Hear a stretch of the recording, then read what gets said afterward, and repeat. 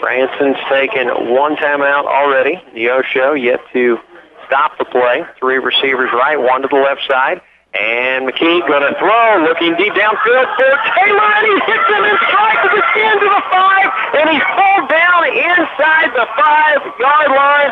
Great throw by Justin McKee to Ryan Taylor. Tremendous play action set up by the great running of Justin McKee on one play after another.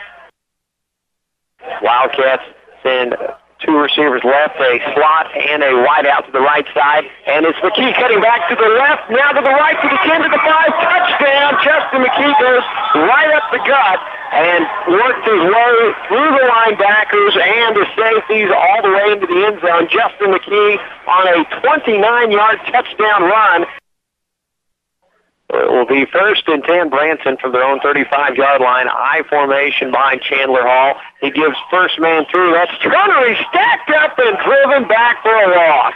Dayton Bolton, Derek Shadwick right there meet you at the fullback, and they drive Nick Turner back for negative yardage.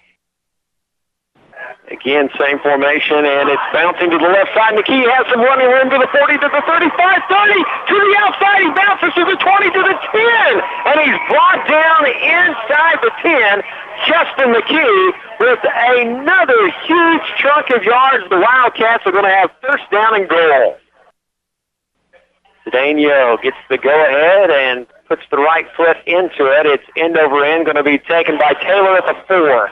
Straight up the field, now bounces right to the 30, 35, 40. As the blocker goes by to the 40. He's going to go all the way, 20. Gets back in, 10, 5. Touchdown, 96-yard touchdown run by Ryan Taylor. For the second time this season, he has went at least 96 yards on a kickoff return.